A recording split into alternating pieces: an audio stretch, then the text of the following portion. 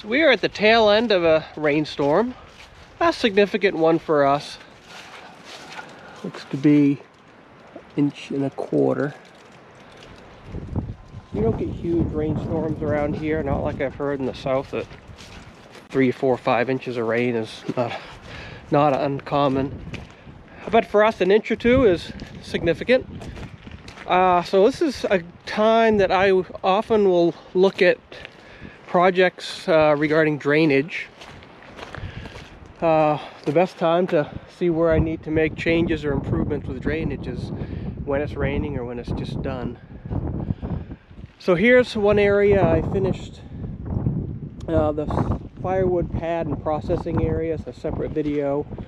So you can see a bit of water sheeting across it, but it has really no significant standing water puddles. That's really just running water.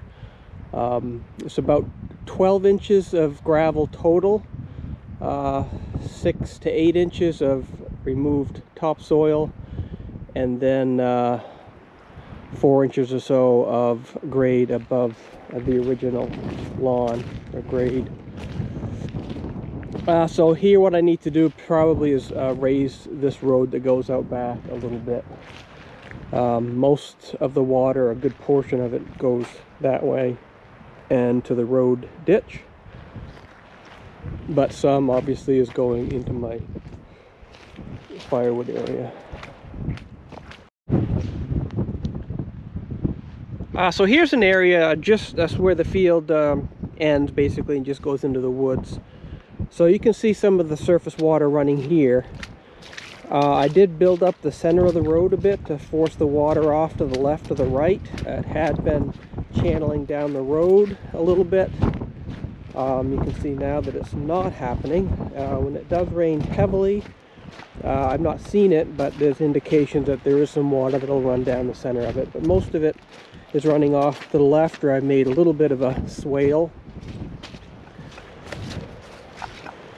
And that's working well. On the right hand side there's also a swale that I dug out, and that's working as well. And right now just a little bit of trickle down the road. You can see it here, but not enough to be a problem, not enough to wash anything out. This was actually one of my first drainage projects when I made this initial road here into the woods. This area here almost always has some flow, a little bit of drainage from sort of a swamp wet area up above, but there are no culverts here, and this was sort of a natural culvert, if you will, made of larger stones.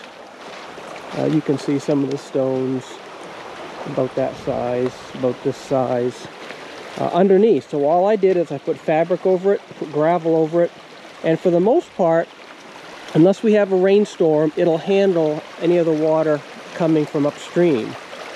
But I did add this culvert, so this little area here where the water is running will only run when it's raining. Normally there's nothing running here, and it'll all go underneath that road through the rocks. But I do have a 15-inch culvert that I put in here that basically catches any overflow, and because of the rain we had since last night, it's receiving quite a bit of flow.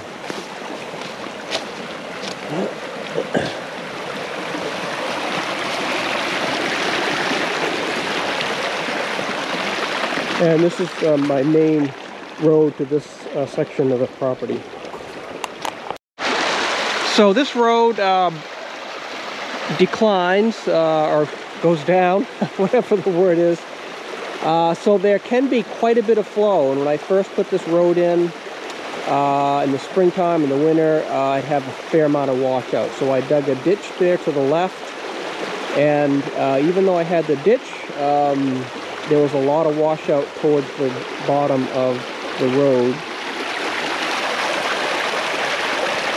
So what I did here is I have 3 culverts that go across the road to try to disperse that. Here takes the majority of the flow.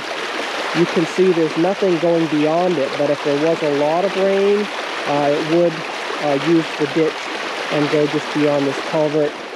That empties off into sort of a holding area, so a little bit of a pond. Lets at least some of the sediment fall out before it just surface washes down and collects that other stream of water that I first mentioned that goes through the rocks.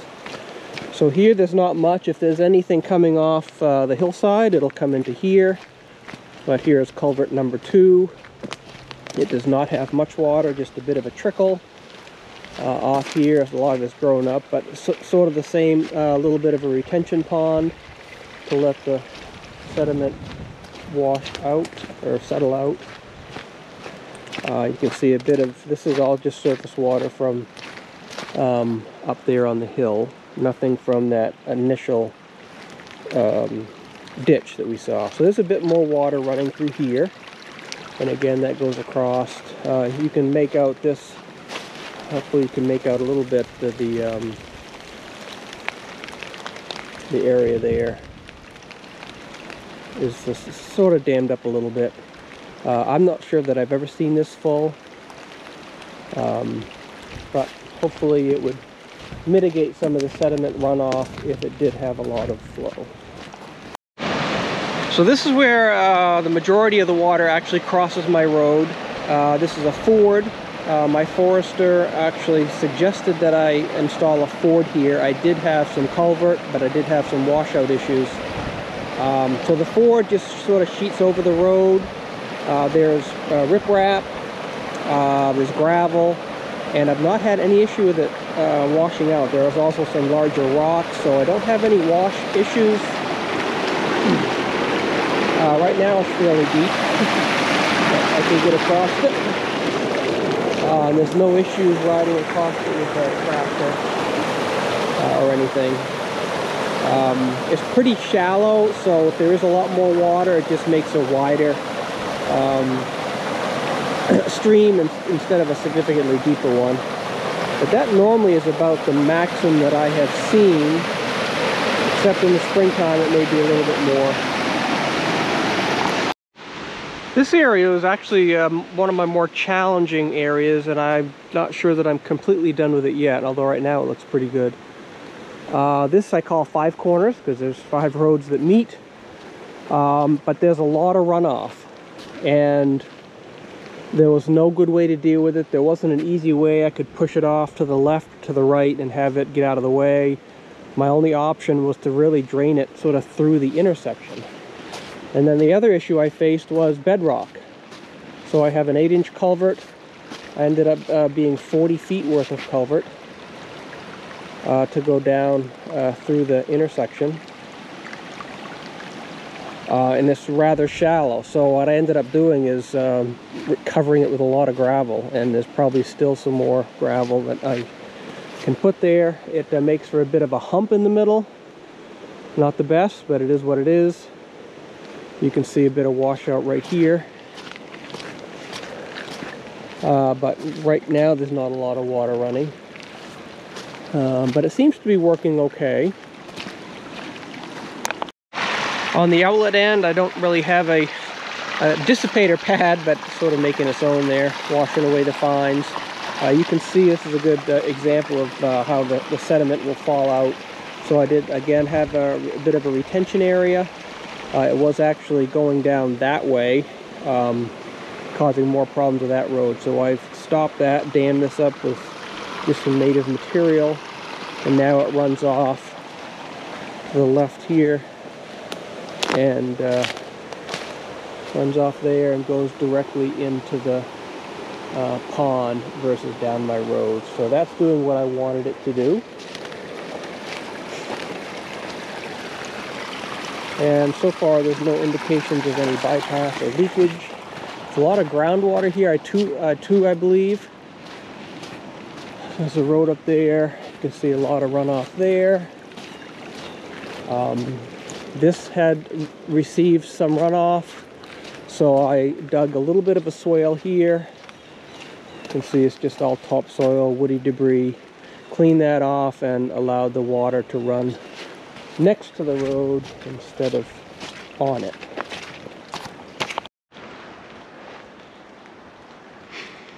So this particular area, again, it's along a road,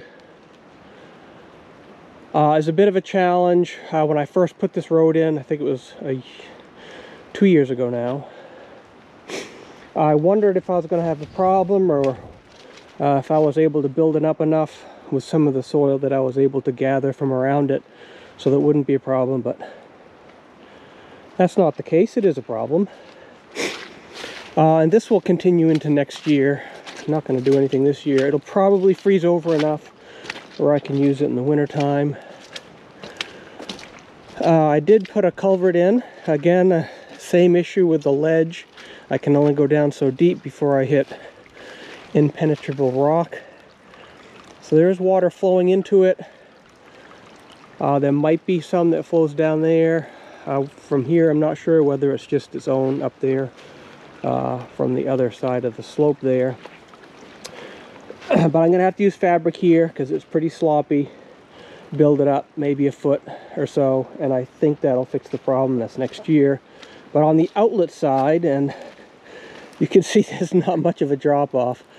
So what I will do is, I think if I remove some of that debris, that will drain fairly well. But the dissipator pad for this exit of the culvert is just pure rock. It's just flat bedrock, ledge, whatever you'd like to call it. You can see some of the material leaving right there. So I think that's the path that I'll clean out. And if I have a chance and it's not too muddy with the excavator, I'll bring it up here before winter sets in and take care of that and let that drain a bit better. I will allow, as I have the others, a little bit of a retention area so that the sediment will settle out before it really gets to where it's going. But out this far deep in the woods, this far removed from the stream that it's going to end up in, I'm not too concerned about the sediment.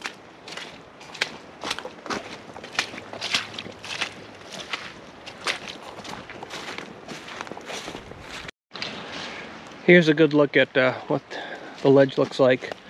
Most of this rock will not break up. You know, little bits and pieces of it you might be able to scrape off, but the majority of this rock is there to stay.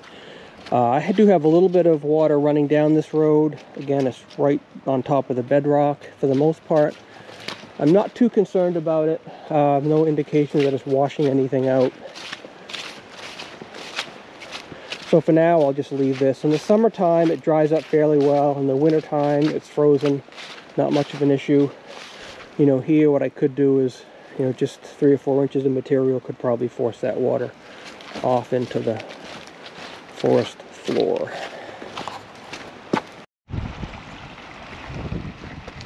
So this is that entry that I had a video on earlier. It's going to eventually be a road through the field into the woods. This seems to be okay. This is an 18-inch culvert that was the size was specified by the town. But this ditch here was a little bit of a challenge just because it was hard for me to misjudge, or hard for me to judge, easy to misjudge, the slope or the depth that I needed, because this is driveway's made on a slope, and it's just difficult to get it to make sure it ran down the side of the road and not over it off to the right hand side of the bank. So up here there's not a lot of runoff, it's just a little bit that is on this little knoll of the field. So most of this will probably just be grass swale or ditch, and then as it gets a bit deeper here, I'll line it with rock. But this drainage seems to be working okay.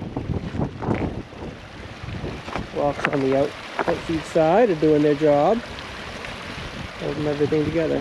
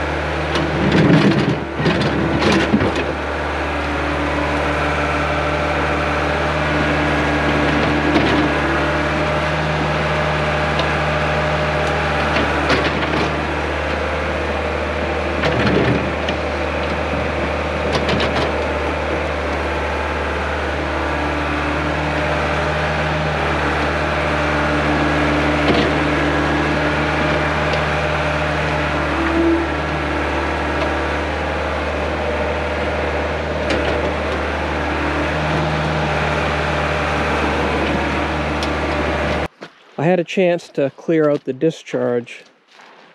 This culvert, this particular culvert was about half full on the outlet side because of the rock, the ledge, bedrock there.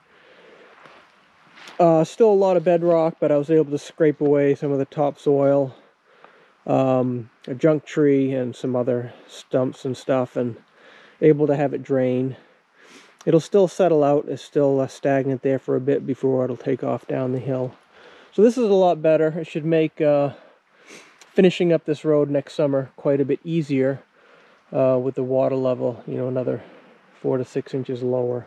Still a bit of a muddy mess, but I'll fix that in the summer with some fabric and some fill of some sort, either gravel or some clay that I get elsewhere on the property. That'll finish up this video of drainage. Thanks for watching.